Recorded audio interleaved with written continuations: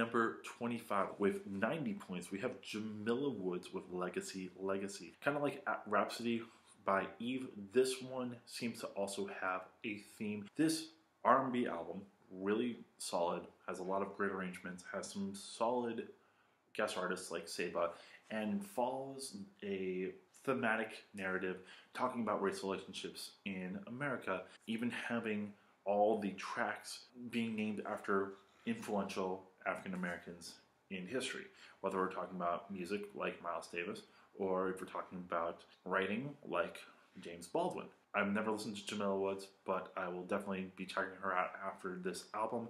Definitely made my list. Number 24 with 92 points, we have Black Midi with Schlagenheim, a noise rock group. Something that I'm not really a huge fan of. I enjoyed the Daughters album last year, but I'm not someone who will be seeking out noise rock. This is not a bad album though. The lead singer on this album is really interesting, has a lot of really good flair to their voice. Kind of reminds me of like a Talking Heads, but it doesn't do enough to get me to really enjoy this album, and that's why I didn't make my list. Number 23 with 98 points, we have Freddie Gibbs and Madlib with Bandana. I have a lot of rap albums on my list this time around, which is something that I've been really lacking over the years, and I've been making an effort to listen to more and more rap. This one, good. There's just, in my opinion, more interesting rap albums throughout the year.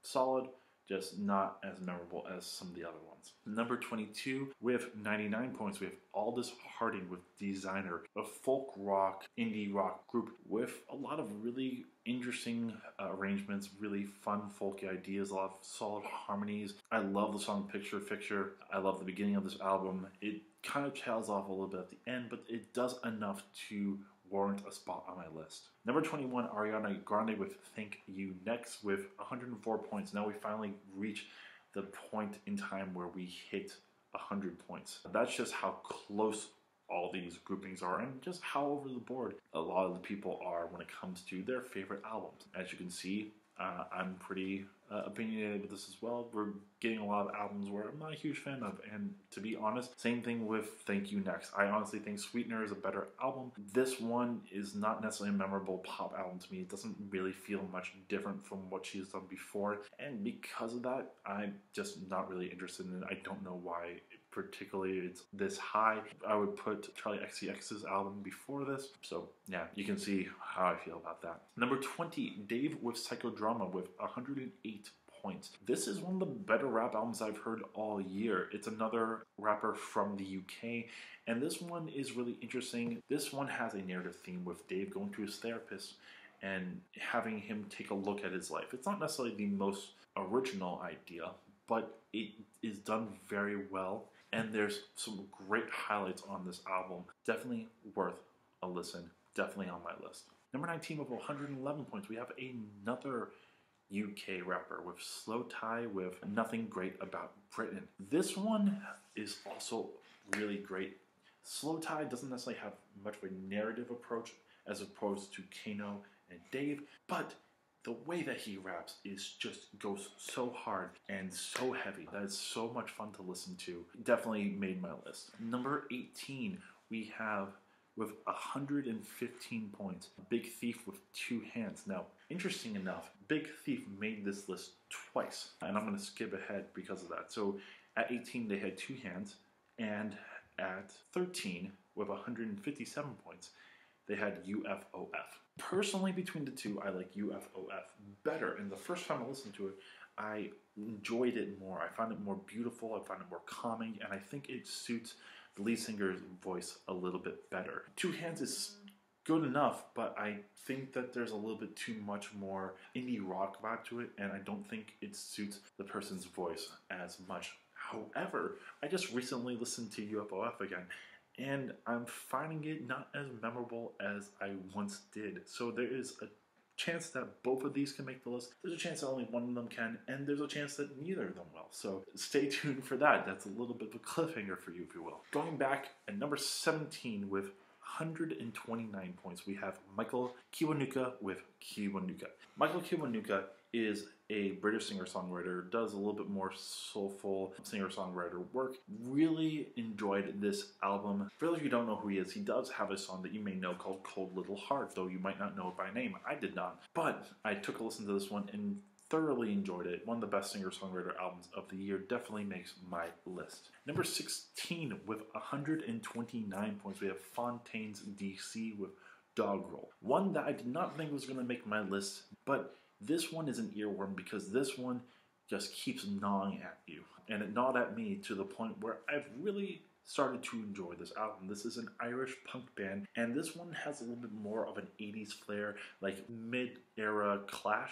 A little bit more soft, not as in your face like some other punk bands. And because of that, I find a lot of it very entertaining, and a lot of their talk about unrest in Ireland as well as other problems going on in the world ring really true on this album. I also like the lead singer's voice. The Irish brogue does not get in the way. It's really solid. Definitely take a listen if you're looking for a really good punk album this year. Definitely made my list. Number 15, we have, with 144 points, Brittany Howard with Jamie. Yes, the lead singer of Alabama Shakes came out with her debut album. It has a lot of really solid songs. This is one that pains me to say did not make my list. With so many good albums this year, even with songs like Stay High and Short and Sweet, this album has too many faults, in my opinion, to warrant a spot on my list. But it's still a really good debut solo album by her that you need to check out if you are an Alabama Shakes fan. Her voice is still phenomenal on this album, and she plays around with some ideas that you wouldn't expect from her. Number 14 with 146 points, we have Little Sims with Gray Area. Another English rapper, and one that also hits hard and heavy, and unlike Slow Tie, has a little bit better flow. Out of all these British rappers I've talked about, she has the best flow. Her style is a little bit more old school rap, with nods to like 80s rap in terms of her arrangements. Really fun to listen to, really solid. Does not stay that long, so definitely worth your time, definitely worth my time, definitely made my list. Number 12 of 168 points, we have Lizzo with 'Cause I Love You. One that I wasn't going to check out before until my friend told me I had to listen to the whole entire thing. It's one of the better pop albums of this year. Every song hits hard, every song could be a single, and that is also kind of its detriment. Even with a lot of single power, there isn't a lot of substance behind that. It's still a great album, still one of my favorites of the year, definitely made my list.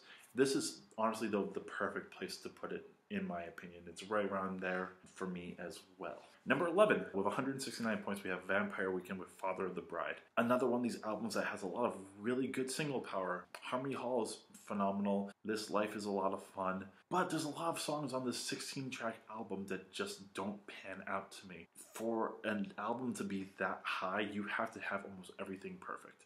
This is definitely not it. It did make a spot on my list, but it's not number 11 material. Number 10, with 172 points, we have Solange with When I Get Home. A Seat at the Table is absolutely gorgeous album. If you've not listened to that album, definitely take a listen. It was one that, looking back, I should have ranked a lot higher on my 2016 list. This one, unfortunately, doesn't hit as well.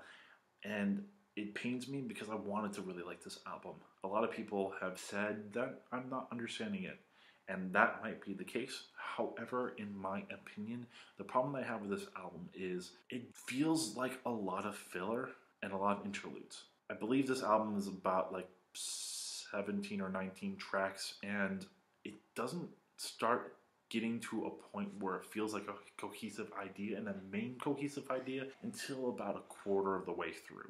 You get a lot of songs that are very quick, you got a lot of interludes, you get a lot of songs that have very repetitive lyrics and not really much substantive lyrics. It sucks because there's so many beautiful R&B jazz inspired arrangements. It's just they feel a little bit wasted to me, and because of that, it doesn't make my list.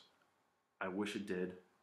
I've tried so hard to be able to get to the mindset to really like this album, but in my opinion, I don't understand why it is as high as it is. If it was a little bit more substantive, like a seat at the table, it easily could have been in the top 10. Unfortunately, it left a lot to be desired, in my opinion. Number 9, we have, with 182 points, Sharon Van Eeden with Remind Me Tomorrow. Another one of these indie folky artists. This one didn't really stand out to me the first time around. I've listened to it a couple more times and it's trying to grow on me. This one just might miss my list only because I didn't listen to it soon enough, but it's on those outskirts. It just might sneak in. Number 8, with 190 points, we have Purple Mountains with Purple Mountains. This particular group is a David Berman led group, and for those of you who don't know, he passed away shortly after making this album. There does definitely add some tragedy to there, but make no mistake, this is still a really solid album. It has some really beautiful moments. Nice That Won't Happen is easily one of the most heartbreaking songs of 2019. Absolutely beautiful. There's even some like cynical humor, nihilistic humor on some other songs on here. One that sticks out to me is Darkness and Cold. I'm not as high as on it as everybody else. Maybe it's just because I didn't get into this person beforehand, but I can see the appeal and it definitely made my list, just not as high as everybody else. Number 7, and the first one of these that has 200 points. Now we're getting to a point where it's a little bit more spaced out. With 223 points, we have Way's Blood with Titanic Rising. I really enjoy this album. This one has like a very like 60s, 70s folky feel at times. The lead singer has an absolutely gorgeous voice that could have fit in that 60s, 70s rock vibe. But it also does have some points where it's a little bit more modern and even has some kind of Muse-esque vibes at times. Short album with a lot of really interesting ideas about dating in the modern age and about other particular things going on in the modern age. That's definitely worth a listen. It definitely made my list. Number 6, with 239 points, we have Angel Olsen with All Mirrors.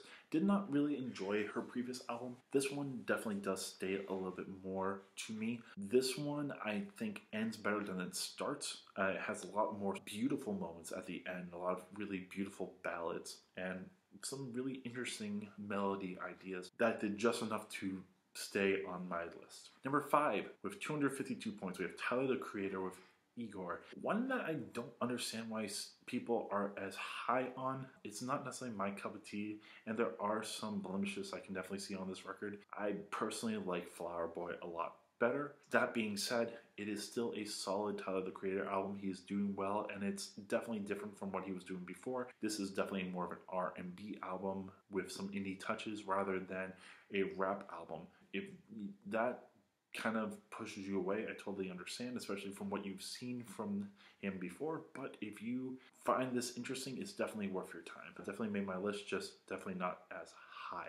Number 4, with 256 points, we have Billie Eilish with When We All Fall Asleep, Where Do We Go? This one is honestly my favorite pop album of the year. It has so many great and interesting and diverse ideas that came from a 17-year-old.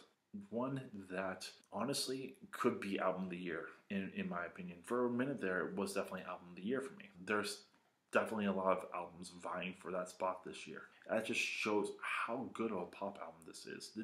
You can say it has Lana Del Rey or Lorde vibes. You can say it's ASMR, but if you really look into it, it's so much more than Bad Guy. It's so much more than the memes. There's so much beautiful and interesting arrangement ideas, very interesting recording ideas. Billie Eilish and her brother do a phenomenal job on this album, and if you have not listened to it, you definitely need to. This is a good spot for this album. Number 3, with 290 points, we have Nick Cave and the Bad Seeds with Ghosteen, or Ghosteen, if you will. This is another one that I was going to review on my Are You Ins. Beautiful album, gorgeous album. I really did not like Skeleton Tree, and I understand that there's a lot of emotional depth to that album. For those of you who don't know, Nick Cave lost his son earlier in this decade. This album and Skeleton Tree, and I believe the album before that, are all a trilogy about the death of his son. Skeleton Tree is more bare bones, a little bit more minimal This one is luscious and so heartbreaking. It's a long album and it's not perfect. The second disc of the CD is not as good as the first. And I think it's because of just how long some of those songs can be. Even as beautiful as they can be, some of these 14-minute songs aren't necessarily as interesting in my opinion. But it definitely left a mark on me, and it makes me want to revisit Skeleton Tree and see if I just missed out the first time around. Definitely made my list. Number 2, at 298 points, we have FKA Twigs with Magdalene. Another album that I was planning on reviewing, and actually with a friend. And the reason why is, as good as an art pop, an experimental pop album this is, I still have a hard time putting it that high. It's interesting, it definitely is.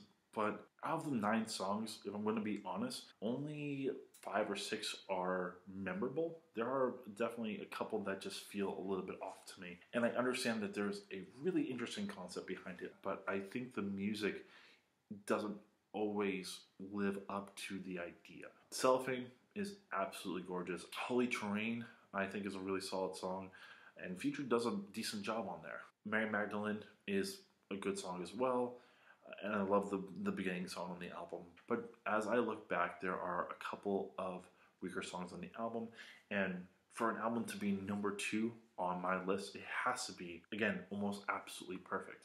This still does make my list. I still need to figure out exactly where it's going to place, but it is a little bit weird to me to see this album this high, and it makes me wonder if it's because of her reputation. It makes me wonder if it's because of some of the staying single power of Holy Terrain and Cellophane. Who knows? But a lot of people have told me I'm wrong, so probably a lot of people will still tell me I'm wrong. It's just my opinion. However, the number 1 spot is the biggest offender, in my opinion, with 432 points, a full 100 points above FKA Twigs. We have Lana Del Rey with Norman fucking Rockwell. Don't get me wrong, as you heard in my review, this is Lana Del Rey's best album by far. It's the most cohesive, it's the most diverse, and there's a lot of really solid songs on there, a lot of really memorable songs. However, as I've said with the Taylor Swift album, as I've said with the National album, as I've said with the Vampire Weekend album, the problem that arises is it's too long, and not every song is, in my opinion, good enough. There are a bunch of songs on there that feel like songs that could have come from previous albums, and not in a good way. And when it boils down to that, an album that long, you need to have everything perfect if you think that it is the clear number 1 album of the year. And it isn't. The storytelling is great. There's a lot of really personal songs on here. But I feel like this album is getting way too much hype. It definitely makes my list. It's still a really solid album. It's the most enjoyable Lana Del Rey album that I've listened to. But I can't sit here and say that this album is head and shoulders above every other album this year. I think what it boils down to for me is the lack of rock and metal albums on here. Though I understand they aren't as popular, it doesn't give validity to this list because you're only really focusing on certain genres. And trust me, there's a lot of great rap albums, there's a lot of great indie albums, there's a lot of great folk albums, there's a lot of great pop albums this year. This year is very hard when it comes to picking the best albums. But you're doing a disservice to all of the rock fans out there, the metal fans out there, to know that there's a bunch of really good albums this year, and I'm definitely going to show you guys that. But it's not horrible. There's a lot of really solid albums on here that I got introduced to and are on my list. Out of the 50, there's 30 on here that definitely are in the discussion for my top 50 or my honorable mentions. That's a really solid list, if I do say so myself. I think there's a lot of really good work that is done on this particular website, and I would definitely implore you to check it out to see what everyone thinks and to go back to any of the other lists from previous years. So after this extended time, I am finally done with this video. Thank you so much for watching. Thank you for letting me rant about this particular album of the year list. Definitely check out some of the stuff if you find any of these albums interesting, and I hope that you are itching more now for my top 50 list, because I've hinted at certain albums that are going to be making it, but I never necessarily said where they are going to be. And that's why you gotta watch. That's why you got to subscribe. That's why you got to like this video. That's why you got to comment on what you think about this list. And then, of course, share this with your friends. I'll be back with the worst / disappointing albums list. Until then, this is a music fan, and I'm signing off.